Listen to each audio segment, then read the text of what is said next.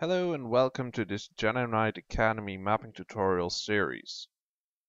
I'm going to be guiding you through the process of creating your own map. I'm going to be guiding you step by step on what to do. This tutorial is about the installation of GTKRadiant and setting things up so that you're ready to go. In future tutorials I'll also be going over important details that you need to know to make a successful map. I found that a lot of tutorials out there on the internet simply don't have the details because they may not know about it or they may not want to tell you. But without any further ado, let's start right away. So first things first, let's install GTKRadiant. There will be a link in the description below.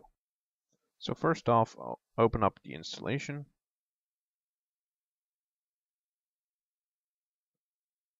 Hit next. I accept. Feel free to read through it. Hit next.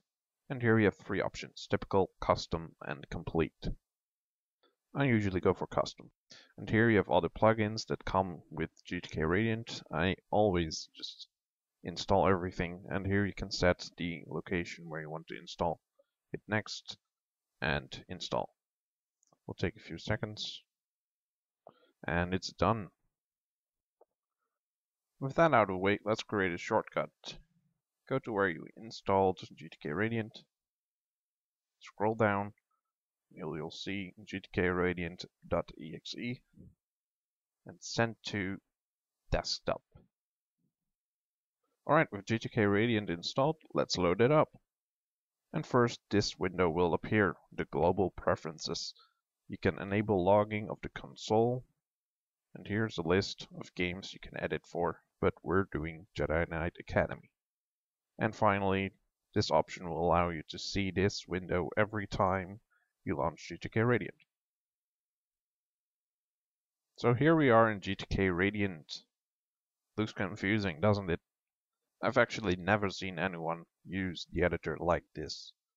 So what we're going to do is we're going to go to Edit, Preferences, and go to Layout and set it to the third option. Also go to Undo and set it to 128.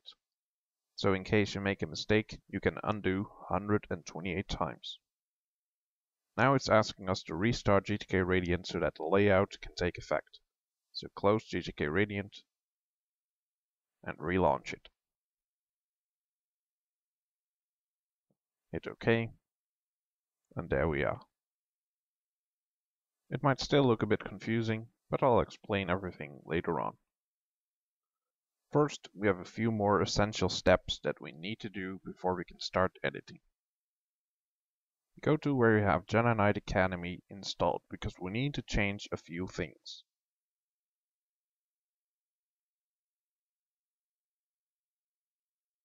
Go into Game Data, Base, and here you have the Assets files. All the files need to be taken out so that GTKRadiant will be able to read them. One by one, right-click the files and open with WinRar. There will be a link for this in the description.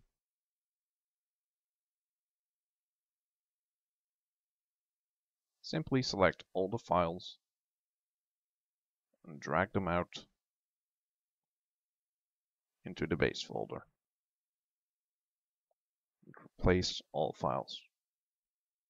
And do this for every assets folder. So now I'll do number 2, open with.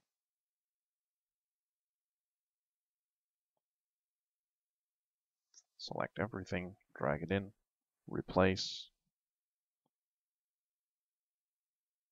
And do this for the rest as well.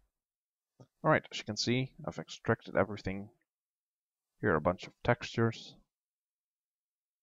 Alright, with that out of the way, there's one last thing that we really need to do. Go to Edit, Preferences, scroll down, go to Paths, and make sure that's directing to the game data folder of your game.